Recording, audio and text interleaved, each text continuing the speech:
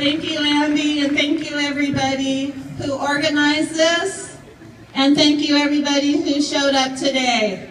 Showing up is half the battle, so thanks for being here. First of all, I'd like to talk a little bit about Columbus and the Indigenous Day of Resistance.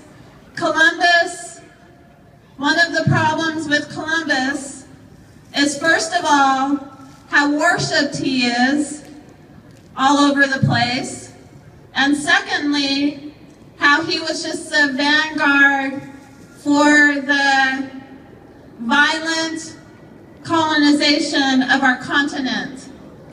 And as somebody who comes as an ancestor of the colonizers and the imperialists, I recognize that there were people here. How can you discover a land that was already being lived upon?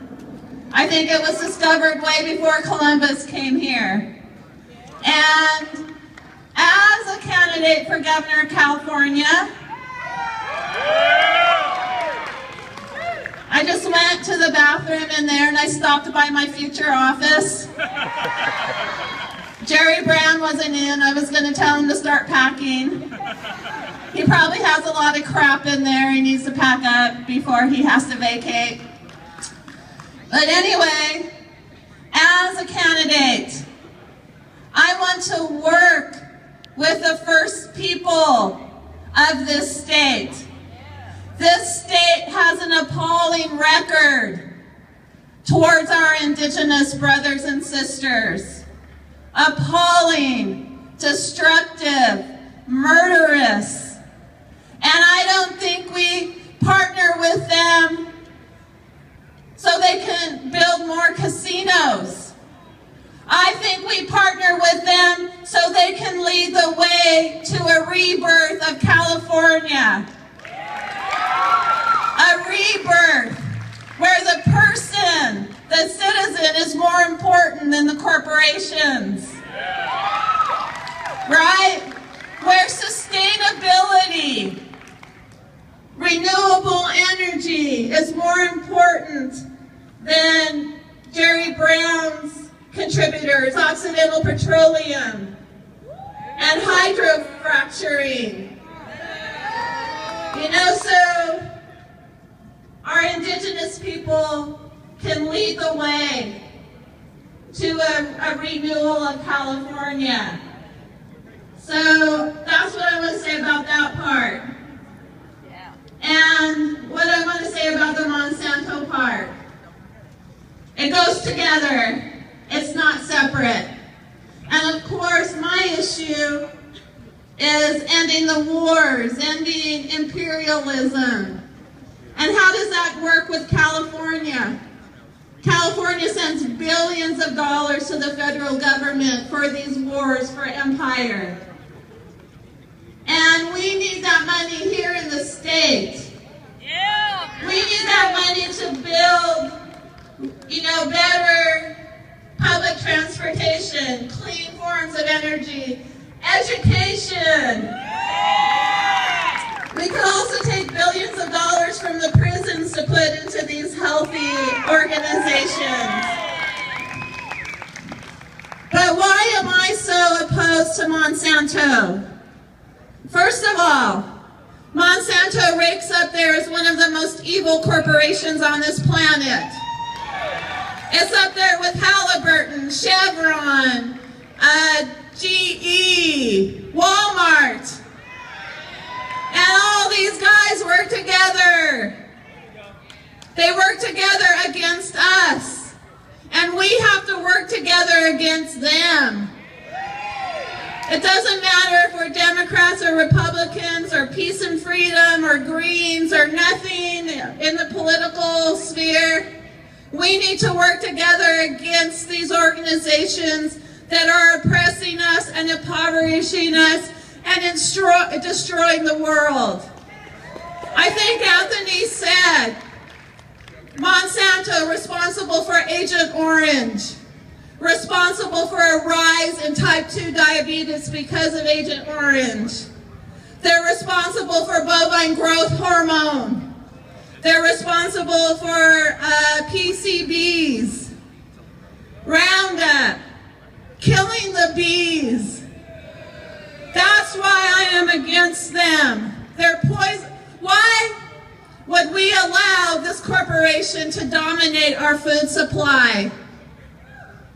You know, we can't allow them. Now, California last election had a ballot initiative called Prop 37. And of course, Monsanto defeated that. Monsanto poured $8 million into the anti-37 campaign. And while it was a good campaign, it didn't go far enough. Of course we need our foods labeled, so citizens, I refuse to call you consumers, because that's what they call us now. We're not citizens, we're consumers. So citizens can make informed choices. I was adamantly in favor of Prop 37, but what I'm more in favor of, and as governor what I will work for, is to get Monsanto the hell out of the state of California.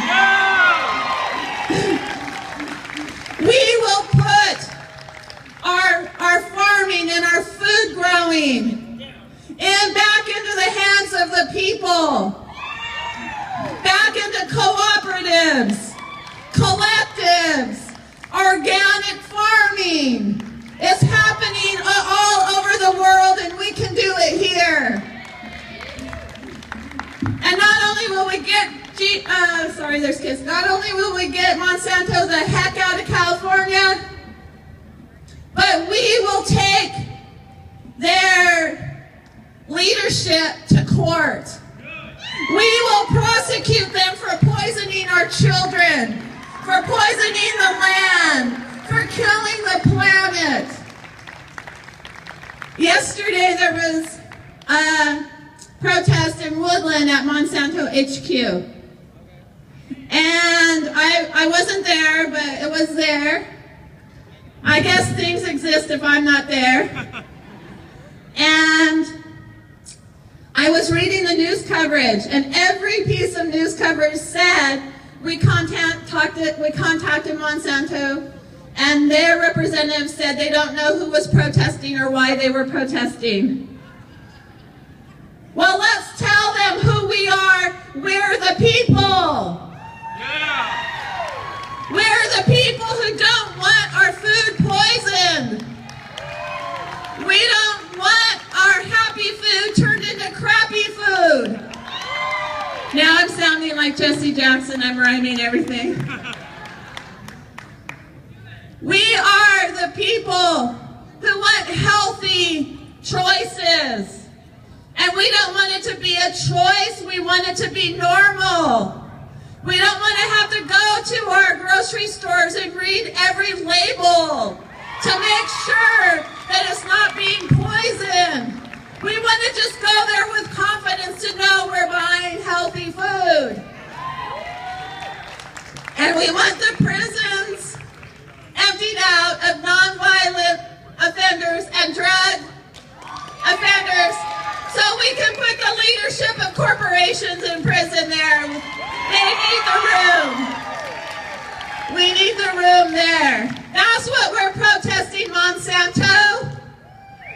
If you don't know what we're protesting, just ask us, ask the people. That's who we are, and that's why we're here. Thank you.